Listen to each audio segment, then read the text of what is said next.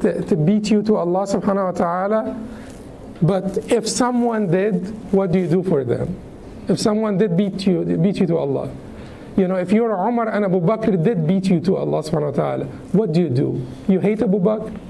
You know, you want to trip Abu Bakr, you want to impede his, you know, or sort of break his leg? Absolutely not. But this is what you do. And this was a story that Ibn al-Jawzi reports in one of his beautiful books. It's called Bahr al-Dumu', and it's properly titled. It is Bahr al-Dumu', which means the ocean of tears. And then he, in this book, Bahr al-Dumu', he reports this story. It's a story about Abdullah ibn Al-Mubarak and Fudayl ibn Iyad and Sufyan al-Thawri. But Sufyan was mentioned only once in the story. But Abdullah ibn Al-Mubarak, you know Abdullah ibn Mubarak? So huge, right? Like, you know, Fudayl ibn Iyad, Abd al-Haramain. We're talking about the sort of the cream of the crop during their generation, during their time, the best of the best, the greatest of all, in many regards, and Sufyan al-Thawri. So we're talking about the most knowledgeable, the most pious, the greatest, the people who had the greatest religious and moral integrity of their generation.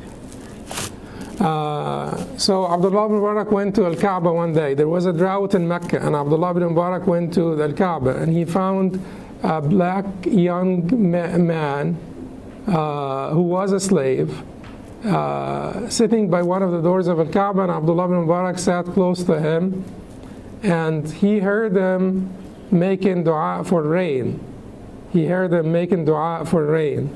And then he said, Oh Allah, أخلقت الذنوب الوجوه, or أخلقت الوجوه الذنوب.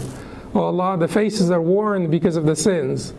And you have chosen to discipline your servants, to remind them of you and to discipline them. But oh Allah, show them your mercy. Nothing but good comes from you.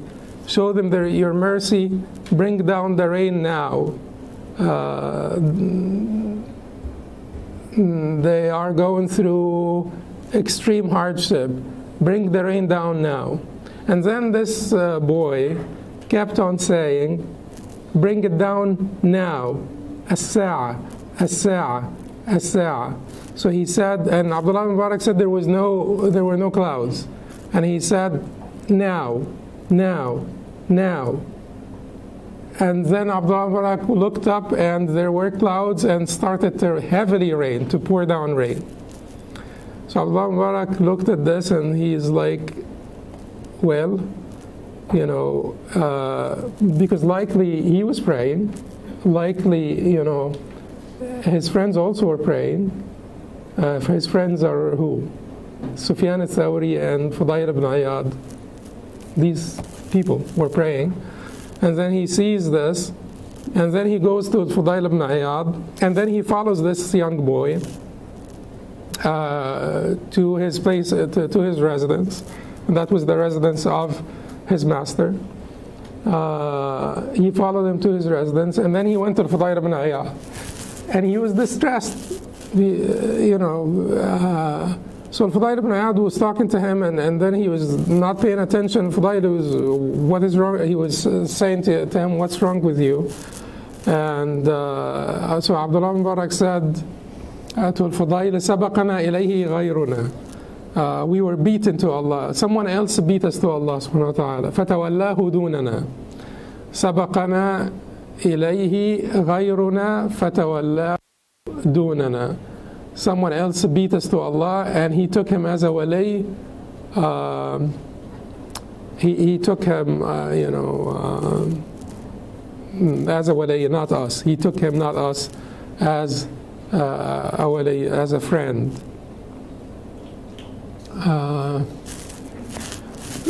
So then but what did Abdullah ibn Mubarak do? Abdullah ibn Mubarak went to the house of that, the house of that young boy, and he asked about him, and the master came out and said to him, I can give you anyone, but not this one, because I feel the blessings of his presence in my home. And then Abdullah ibn Mubarak kept on pleading to him to buy this young boy from him. And he said to him, how do you want me to go back to Al-Fudayl ibn Iyad? You see, Abdullah ibn Mubarak, these people are known to be, to be who they are, who we know them to be. So he said to this man, how do you want me to go back to Al-Fudayl ibn Iyad and Sufyan al-Thawri without basically bringing them the boy that I talked to them about? Until the master said to him, okay, I will sell him to you, Abu Abdurrahman. Your visiting of me and your coming to my home is so dear to my heart. Okay, I'll sell him to you. And then he was taking the boy back to Al-Fudayl ibn Iyad and Sufyan al-Thawri, to show them the gym, to show them the one whose prayer was answered by Allah subhanahu wa ta'ala after the people of Mecca were, were praying without accomplishing or achieving their want or need.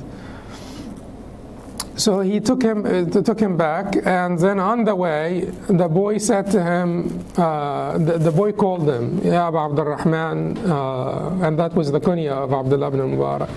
So the boy called him, and then Abdullah ibn Mubarak said to him, Labbaik, which means at your service. So the boy is like, masters don't say at your service to their slaves. Slaves say at your service to their masters. Don't say that to me. And then Abdullah ibn Mubarak said to him, Ma turid ya habibi, what would you like, oh beloved? And then the boy said to him, why have you bought me? You could have bought someone else. I'm too weak to serve. And then Abdullah ibn Mubarak said to him, لا رآك الله تخدمني أبدا. May Allah never see you serving me ever. I did not buy you for this. I bought you إنما اشتريتك لأعتقك, to free you. وأبني لك دار. And Abdullah Mubarak used to be wealthy, and he used to be, very generous, extremely generous. إنما أعتقك وأبني لك دارا, and I build a house for you. وأزوجك, and I'll get you married. وأخدمك, and I will serve you. So the boy then the boy then started to cry, and he said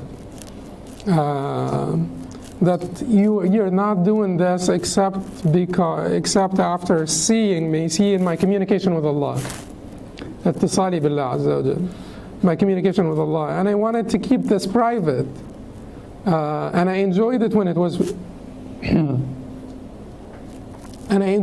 was private, but now you know about it, and now everyone will know about it. And he started to cry, and then he asked him to go to pray 2 rakahs. They passed by the masjid. He asked him to pray 2 rakahs, and he went in and prayed 2 rakahs. And Abdullah ibn Mubarak was waiting for him.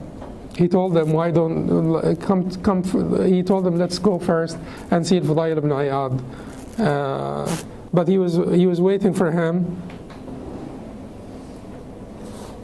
And then after he prayed, he said to him, Astawdi'uka Allah, I leave you in Allah's protection, and Abdullah Mubarak said, where are you going? And he told him, I'm going on a long journey. And then he prostrated and died.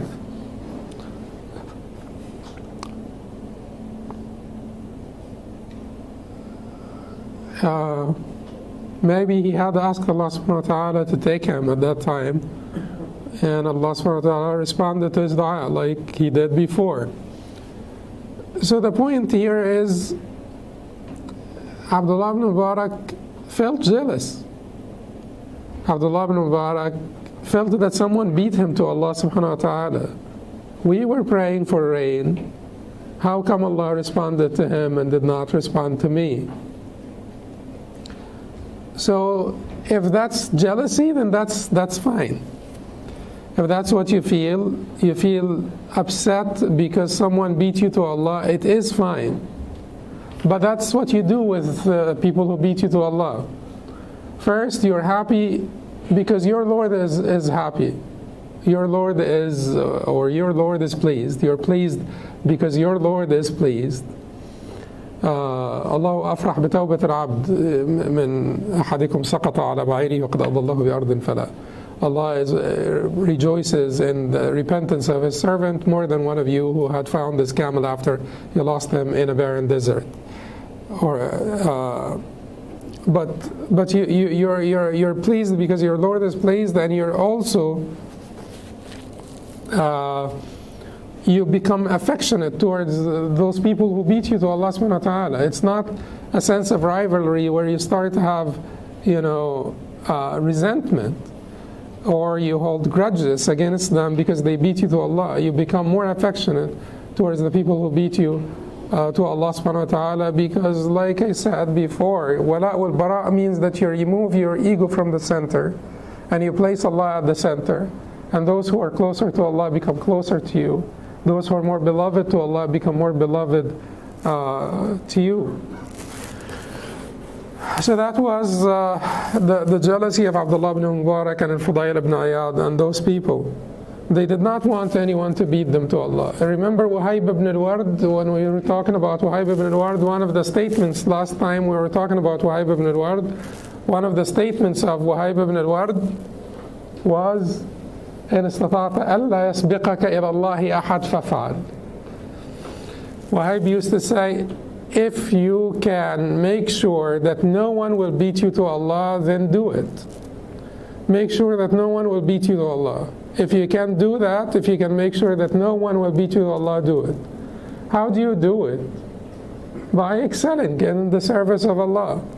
By excelling in sincerity and devotion to Allah subhanahu wa ta'ala. Because likely that boy was a slave, so he likely did not have that much time to serve in terms of do things, in terms of pray, although his master said that he prays most of the night, and he allowed him because he felt the blessings of his presence in his home. But he did not have the capacity to do the things like Abdullah ibn Mubarak used to do. Abdullah ibn Mubarak used to be a great scholar, a verifying erudite scholar. He used to be a great mujahid, one of the greatest mujahid. And he used to be also a great nasik, abid, worshipper, a servant of Allah subhanahu wa ta'ala. And we're not saying necessarily that this boy was better than Abdullah ibn Mubarak. We are not judging in that sense, but at least Abdullah ibn Mubarak felt that Allah responded to him and did not respond to me, and that told Abdullah ibn Mubarak something. So the point here is that there is the travel by the heart is completely different from the travel by the body. When your heart can cover a much larger distance in a much shorter time than your body. You could advance on the journey to Allah subhanahu wa ta'ala by millions of times with your heart, by millions of times more than your body. So it is devotion, it is sincerity, it's humility, it's brokenness that probably got this boy ahead of many others who did a lot more than him in terms of service, in terms of worship, in terms of rituals. So that's ghaira. Ghaira is basically to make sure that no one beats you to Allah subhanahu wa ta'ala. And ghaira lillah is to also feel, angry when the bounds of Allah subhanahu wa ta'ala are violated. When the bounds of Allah are violated. The Shaykh said here, it has 3 levels. وَهِيَ عَلَى ثَلَاثِ دَرَجَاتٍ. It is of 3 levels. الدرجة الأولى غيرة العابد. الدرجة الأولى غيرة العابد على ضائع. The first